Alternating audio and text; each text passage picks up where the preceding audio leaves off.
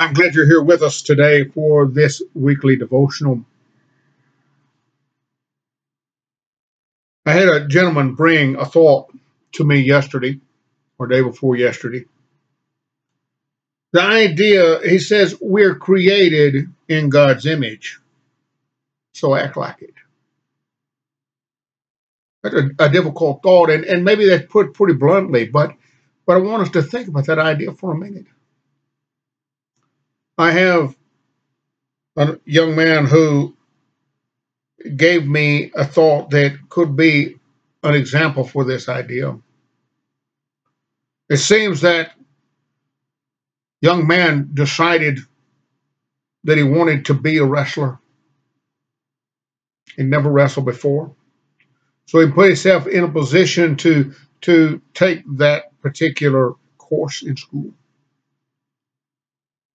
And he began looking at that idea that if he was going to be that way, he must live up to a certain standard. I'm guessing, or at least that's my understanding. And he called upon another man to help him with his strength training. He began appearing several mornings a week, early in the morning, well before class time, to spend 2-3 hours building muscle, building endurance, building, let's say, some confidence in himself. And he wrestled through the year, and every time he met one boy, this boy defeated him.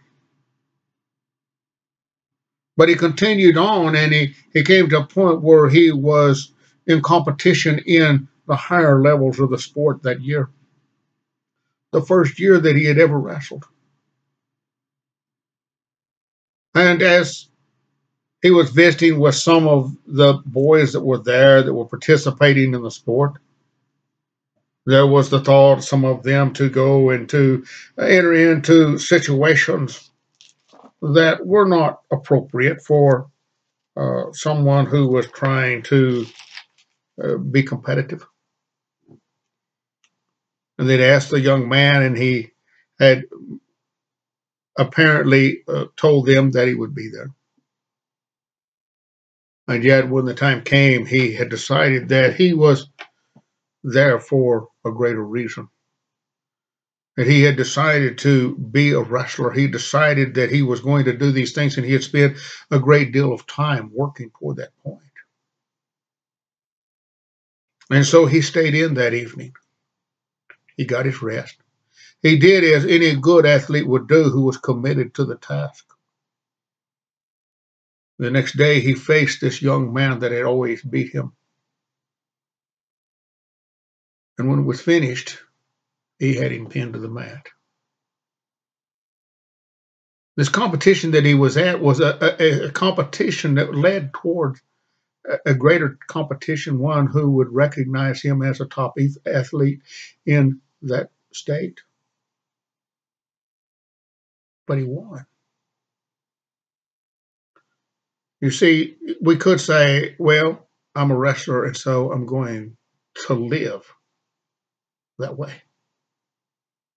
There's an ideal set up, who I must be, what I must do, how I must accomplish, my strength, my willingness, my commitment to live that way, because that's who I have portrayed myself to be.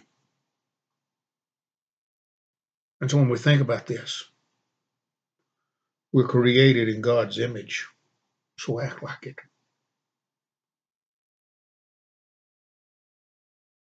It is, however, that men became, because of sinfulness, was separated from God.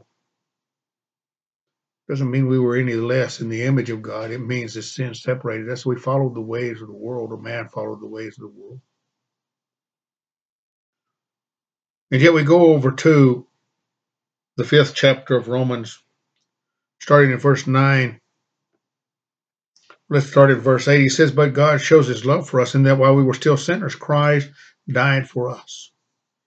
Since therefore we have been justified by his blood, since we have found that forgiveness through the blood of Christ, much more we shall be saved by him from the wrath of God.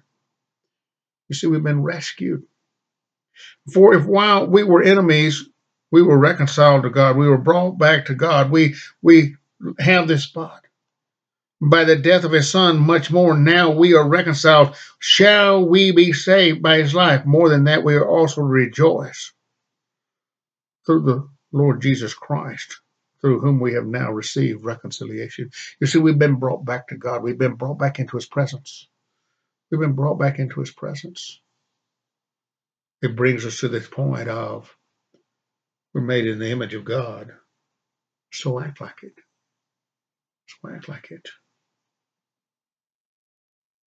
There's more to it than that, though. In Romans, the 8th chapter, verse 28, we come to a point, we start in verse 26. He says, likewise, the Spirit helps us. We that have become the child of God through the blood of Christ. He said, the Spirit helps us with our weaknesses, for we do not know what to pray as we ought. But the Spirit himself intercedes for us with groanings too deep for words. Those things that seek God to come, to be with us, to give us guidance, to give us the strength, to give us that which we need to pursue an image. And he who searches the hearts knows what the mind of the Spirit, because the Spirit intercedes for the saints according to the will of God. And we know that for those who love God, all things work together for good. Even though we find ourselves facing difficulties and trials, we know that those things work for good in the kingdom of God.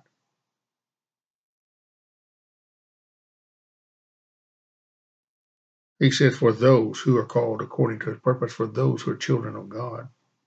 For those whom he foreknew, he predestined to be conformed to the image of his son. He said, if you're going to follow me, he said, let Christ live in you.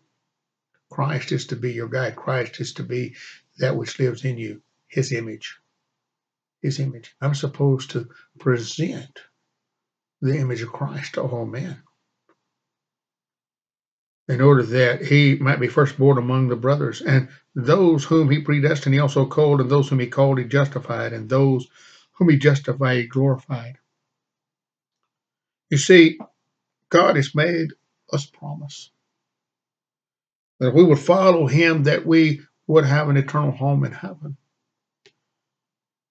We were created in the image of God. We were born, once again, as a child of God, we were born unto the image of Christ,